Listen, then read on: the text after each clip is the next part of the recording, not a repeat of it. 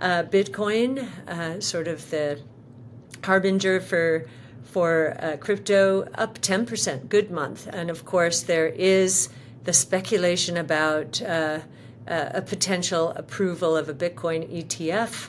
That got people excited. But the other thing we'd like to reiterate is we saw Bitcoin take off from 19,000 to 30,000 when the regional bank crisis was in full force in March, April. And that told us that Bitcoin is a flight to safety currency. It's a hedge against inflation. It's a hedge against deflation. Deflation presents counterparty risks that do not exist in the world of Bitcoin. You heard it right there from Cathie Wood herself. Bitcoin is a great hold in a deflationary environment and an inflationary environment. So whatever you think is going to happen in the next couple of years with the economy, Bitcoin is an international asset. And if you're not holding any BTC, it's time to do some more research, dive into it, and put some BTC in your portfolio. Crypto fan, welcome back to the channel. Aaron here, coming back at you with another cryptocurrency video today. Today's going to be a good one. We're going to be going into why this next Bitcoin bull run will be different from every other bull run before, and how we could potentially see really huge price gains for BTC going forward because of some on-chain analysis. Stay tuned for that. We'll also be checking out some other clips, some pretty good ones. But let's go ahead and jump into today's video. Make sure to watch to the end and like if you found any value. Checking out this clip here from Crypto Con. He says, previously I would have said that the Bitcoin could only see a bull run after the halving, but data keeps telling me something different.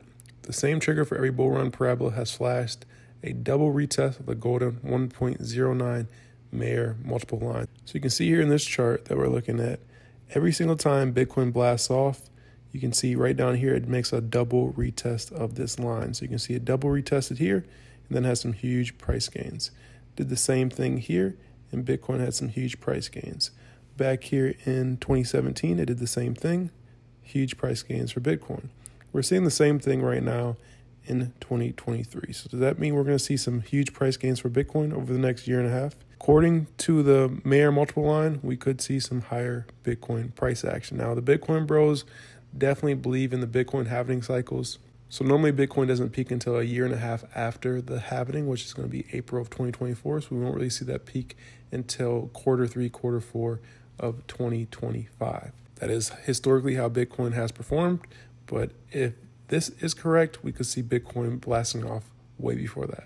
And then you can see here, 70% of Bitcoin supply has not moved in over a year, a new record high. The supply shock is coming. We'll be looking a little bit more at that here in a second, but just think about this, guys. There's a lot of people who believe in BTC. They're not going to be selling for a very long time. They have diamond hands. They've been holding all the way through 2022, 2023. The Bitcoin bros are some of those people, and there's a lot of us out there. And as more people get orange pilled, as more and more people continue to opt out of the fiat system, dollar cost average into Bitcoin, buy into BTC, that supply shock will come, which will eventually lead to higher Bitcoin prices. It's basically just digital math. And you can see here from Santiment, they say Bitcoin exchange supply has now fallen to its lowest level since February of 2018. Traders continue moving Bitcoin to self-custody during the uncertainty surrounding Binance and Coinbase. As long as these SEC lawsuits loom, this trend should continue. And this is true, guys. After the last halving, we've been telling you that the Bitcoin balance on exchanges has continued to plummet. There just isn't enough Bitcoin to go around to these exchanges anymore. Over the first 11 years of Bitcoin's life, the exchanges were accumulating more and more Bitcoin. Now they're losing more and more Bitcoin. After that halving, they haven't been able to keep up with the demand. So eventually, when these halvings continue to happen, the exchanges are not going to be able to get more Bitcoin, and we'll be going into the diamond hands, and the exchanges just won't have a lot of Bitcoin left on their balance sheet. And here's a thread I wanted to share with you from Credible Crypto. He says, 70% of all Bitcoin in existence is being hodled and has not been sold for over a year. That number has only increased through 3AC, the FTX collapse, and recent actions against Coinbase, Binance, from the SEC. And I know these Twitter posts keep talking about FTX drama, the Celsius drama. That happened around November of 2022. So yeah, there was a lot of Bitcoin that fell off of exchanges. You can see that right here during that time period. But after the halving in 2020, the amount of Bitcoin on exchanges has continued to plummet. This is before any of the FTX stuff, any of the Celsius stuff, any of the lawsuits against Coinbase or Binance. But as that's happened, we can see it has definitely made the cold storage even more popular with Bitcoin holders.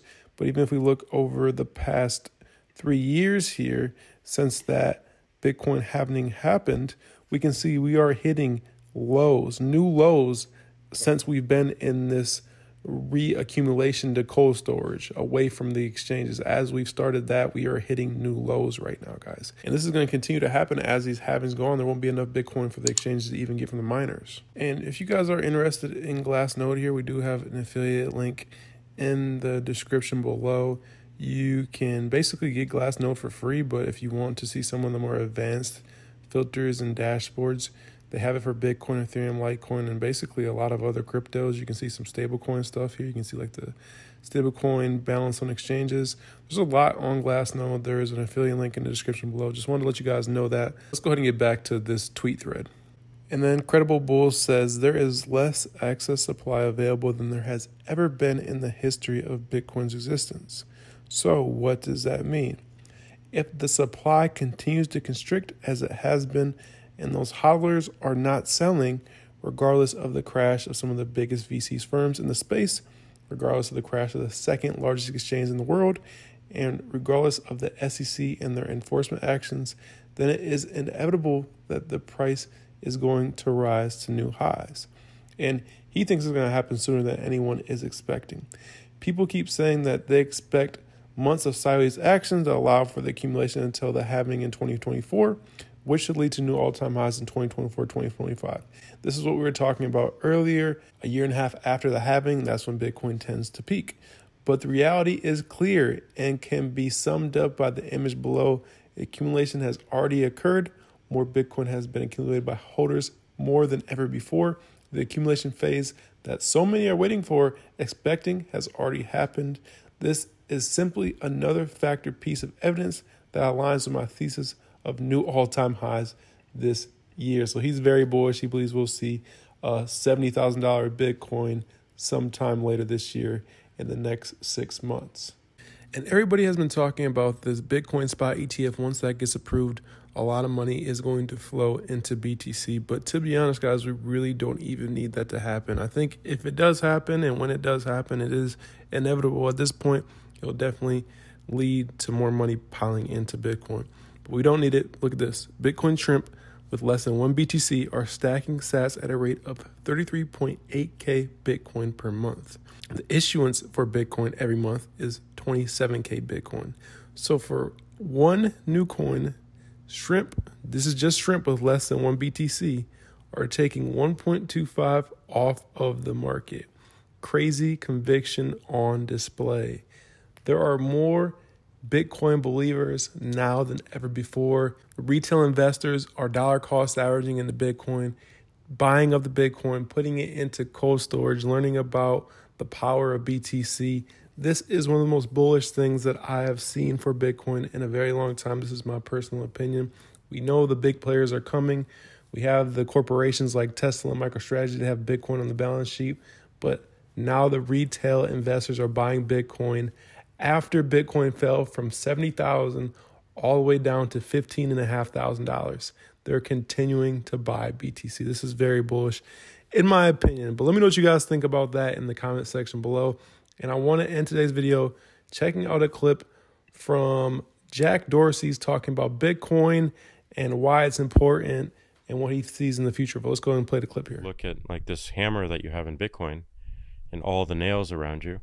And, you know, maybe the issues with the Fed are one such nail, and maybe the military-industrial complex is another such nail. Maybe world peace is another such nail because of X, Y, and Z reasons. So I don't think Bitcoin causes world peace, but I do believe that the ideals behind it, the this shared policy, this clear law that can be read by anyone and altered and brought to the market as an alternative for people to decide if they like or not, is really, really important to get to world peace. And I think those ideas and ideals built in and continuing to evolve within Bitcoin are really, really important.